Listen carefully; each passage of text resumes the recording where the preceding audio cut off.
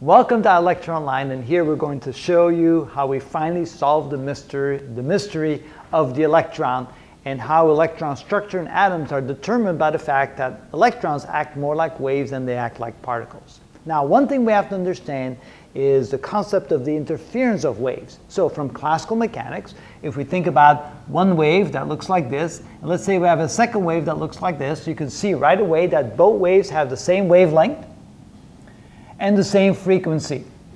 Now, if you put those two waves together, what happens? You get nothing at all. They cancel each other out. Why is that? Because the two waves are 180 degrees out of phase. When this wave has a maximum in this direction, this one has a minimum in this direction. And when this one has a minimum here, this one has a maximum. So when you put the two together, you end up with simply a canceled out wave. In other words, the two cancel each other out and the wave ceases to exist. Now, the same will happen with electrons. So we assume that if an electron zips around the nucleus, and the electron acts like a wave, that means it's going to go around the nucleus. That looks maybe like this. Then if it comes around and meets up with where it was in the beginning, because it doesn't take a very long time for an electron to go around the nucleus, and when it meets up again where the electron was before it went around the nucleus, it will actually interfere with itself, just like two waves interfere with each other right there. So the electron, the wave of the electron will actually interfere with itself. Now if it does, that means that when the electron comes around, and let's say that the number of wavelengths that it took to go around once was not equal to an integer number of wavelengths. Let's say that the path around the nucleus was equal to 3.5 wavelengths. So by the time it reaches back where it started, it will be 180 degrees out of phase. Because as you can see here, that if I take this wave right here, and I move this wave over to the left, for example, 180 degrees, which is a half of wavelength, then the two waves would be back in phase. So let me show you that. If I take the bottom wave and I move it over a half a wavelength, then you would get something that looks like this, and then the two waves would be exactly in phase. And then the purple wave, with this wave, they would not cancel each other out. They would add to each other, and you would have what we call a standing wave pattern. So that's what happens to an electron. If an electron goes around the nucleus, and the path that it takes around the nucleus is not equal to an even number of, or I should say an integer number of wavelengths, like 3.5 or 2.25 or something like that, then when it comes around, there will be destructive interference, and the electron will cease to exist. In other words, the electron simply cannot exist in a location, in an orbit around the nucleus, such that the path length of the orbit is not equal to an integer number of wavelengths, which means the path length, which is the 2 pi times the radius, which is the circumference of its orbit, must be equal to an integer number of wavelengths. In other words, 1 lambda, or 2 lambda, or 3 lambda, or 4 lambda, or so forth. When it does, that's where the electron can exist. So when we take a look at a nucleus like this, we have a hydrogen atom with a nucleus that is a proton, and an electron that zips around it.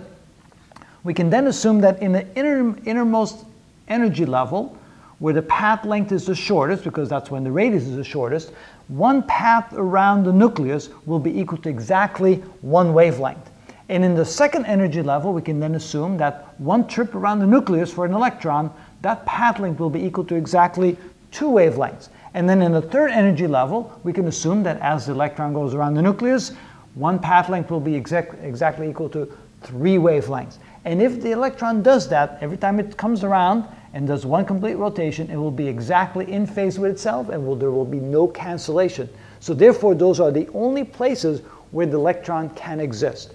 Now we will see that in the future, that the electron can deviate a little bit from that, just temporarily, because the Heisenberg uncertainty principle allows for small deviations from the norm for very short periods of time, but that's only for very short periods of time. Typically, the electron will only exist in the orbits when each orbit is exactly equal to an integer number of wavelengths. And that's why the orbits are structured around an atom the way they are, with electrons existing in exactly specific places around the nucleus, because like you can see, for example, if you take the third one here, you can see that it goes up, it goes down, that's 1, up, down, that's 2, up, down that's 3, and so forth. So when it goes around, it goes exactly around in 3 wavelengths, and therefore it exists in that location. And that's why electrons cannot be found in between these, except for very, very short periods of time on a very temporary basis because of the Heisenberg uncertainty principle. And that's also why an electron will never spin into its nucleus and stay there, because that's a position that the electron cannot exist in, because when it goes there, it will simply cancel each other out. It can only exist at that particular location. Which also means that if an electron wants to go from one orbit to another orbit, that is what we would call a quantum jump. Since it cannot exist in between, it has to move very quickly within the uncertainty principle period, time period allotted or allowed by the Heisenberg uncertainty principle. It has to move very quickly from one orbit to another, and once it goes there, it will now be in a different energy state in such a way that one trip around the nucleus will now be 2 wavelengths. And then if it gets additional energy boost to jump to the next level, then it'll have an energy state where one complete orbit around the nucleus will be equal to exactly 3 wavelengths. And notice that the energy of a photon, which by Planck was determined to be h times the frequency, which is equal to hc divided by lambda, which means that the energy level of the first level is equal to hc times lambda 1, where lambda 1 is exactly equal to the circumference of the innermost energy level.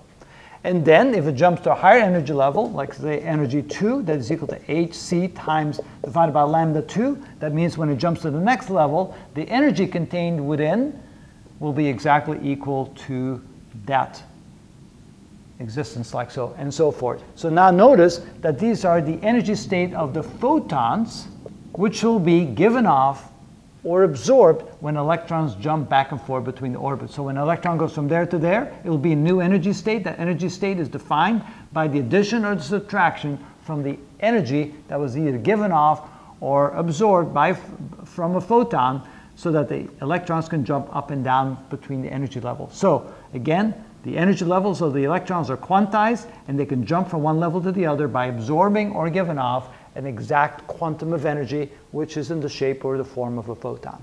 And that's what determines and defines the atomic structure and the electron structure in atoms. And once we understand this, we can then go and develop that and understand why electrons and why atoms bond and share and do what they do in nature, because the way they're structured like that in a quantum mechanics sense. So there you go, the great mystery solved. Now we know why electrons exist, why atoms exist, why electrons cannot spiral inward and lose all their energy, because they can only exist in those certain quantum states. And once we understood this, we now could solve that big mystery, why electrons don't spiral into the nucleus and disappear on us. And there you go. That's how we look at it.